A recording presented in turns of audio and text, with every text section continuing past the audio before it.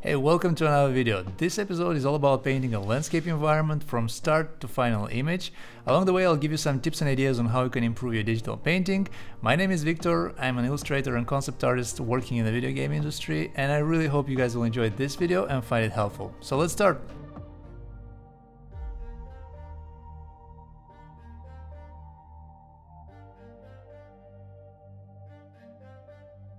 First thing you see me do is putting down some very simple line work, establishing the horizon line and then building upon it. Not really worried about perspective too much, just proportions and overall trying to figure the basic layout. It's definitely just a guide, so adjustments will follow on later. At this point you can think about a nice balance between big, medium and small shapes, the focal point as well as the composition in general. And again, as you can see, it doesn't have to be a really clean or detailed sketch, it's up to you how much time you want to invest in it. Alright, so once we're done with that, you can put down some flat color and try to get a feel for the overall mood. I'm starting with the sky and continuing with the rest of the main elements. Background, middle ground, and so on. I have some water in the foreground, so I'll block that in with a different value as well. The idea is, whenever I do this type of sketches, is to kind of have a glimpse of the final result as soon as possible. So maybe in 20 to 25 minutes you can have a nice color and value sketch ready.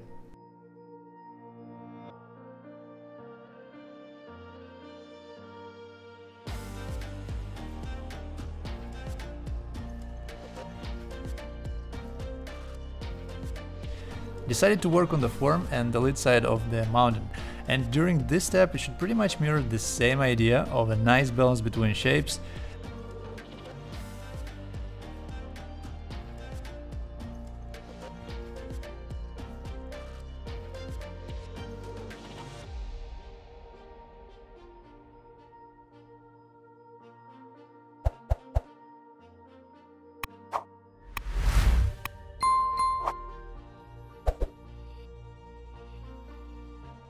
Adding some warm green in the middle ground, trying to connect the colder background with the warmer foreground, and thinking maybe later on to add some roads and trees to better integrate, basically unify the planes.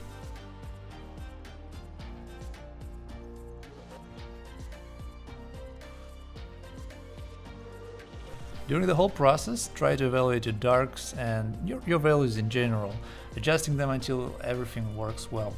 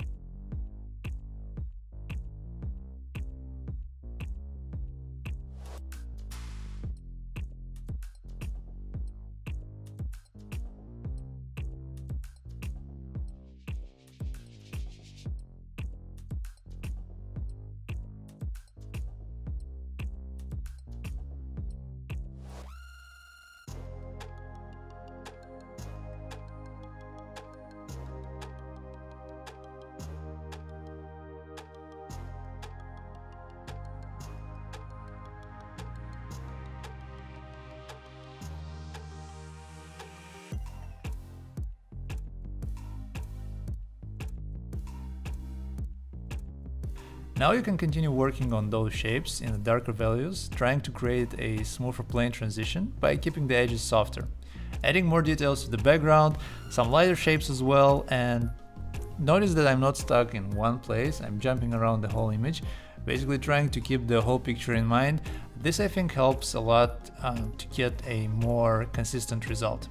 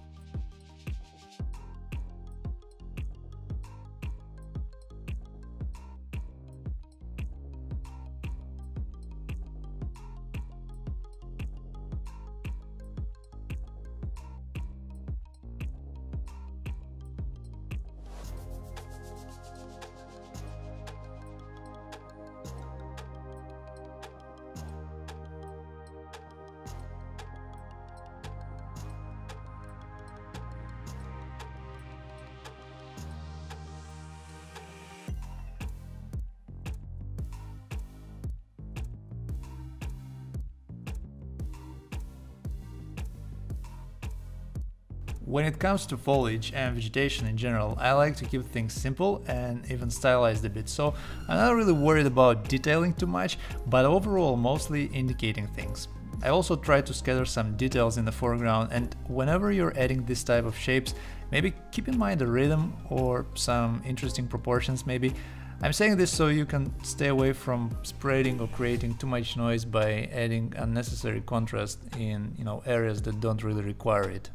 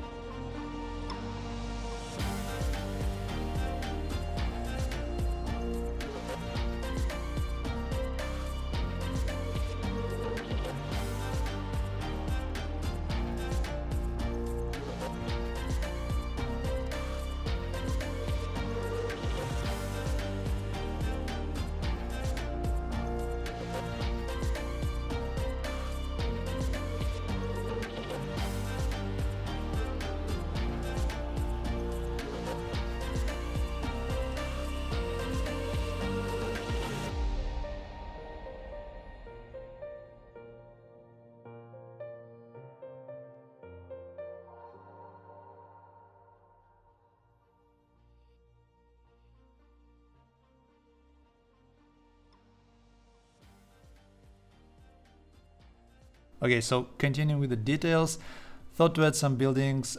This also helps to provide some ideas about the scale. We'll take care of the sky also, adding some clouds for additional depth, and this might also help with the focal point's readability.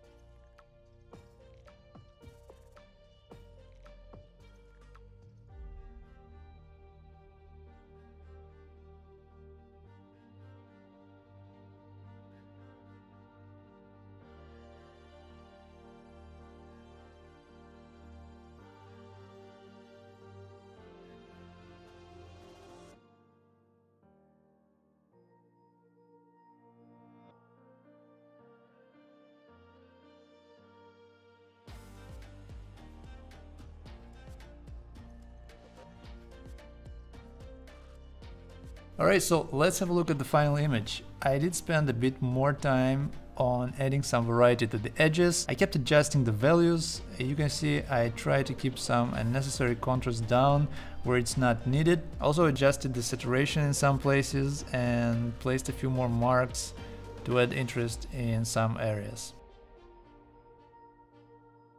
Thank you so much for watching. I hope you guys enjoyed this video and found it helpful.